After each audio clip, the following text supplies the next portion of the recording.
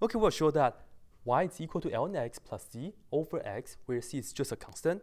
This equation is a solution to the differential equation that we have x squared times y prime plus xy is equal to 1.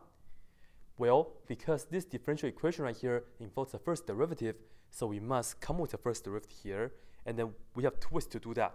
One, the y is already isolated. We can do this by explicit differentiation, meaning we just use the quotient rule on the right-hand side, and then differentiate that, whichever result that we got, plug into here, right? That's one way.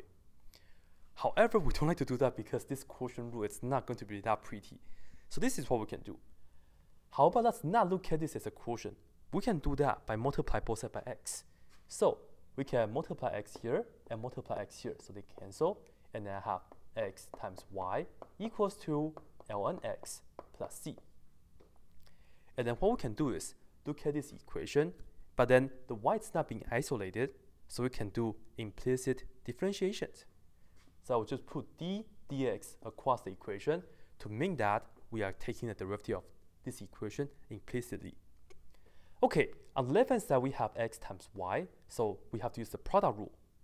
We keep the first times the derivative second, and the derivative second is exactly y prime. So we have y prime right here. And then we add the second, which is y, times the derivative first. The derivative of x is just 1. So that's it. And this is equal to, and now we have to differentiate ln x with respect to x. So we just have 1 over x. And then what's c? It's a constant, right? If you differentiate a constant, it's bye-bye. And now what? It looks very similar, isn't it? So what we can do is look at this, and we have 1 over x. How about let's just multiply everything by x?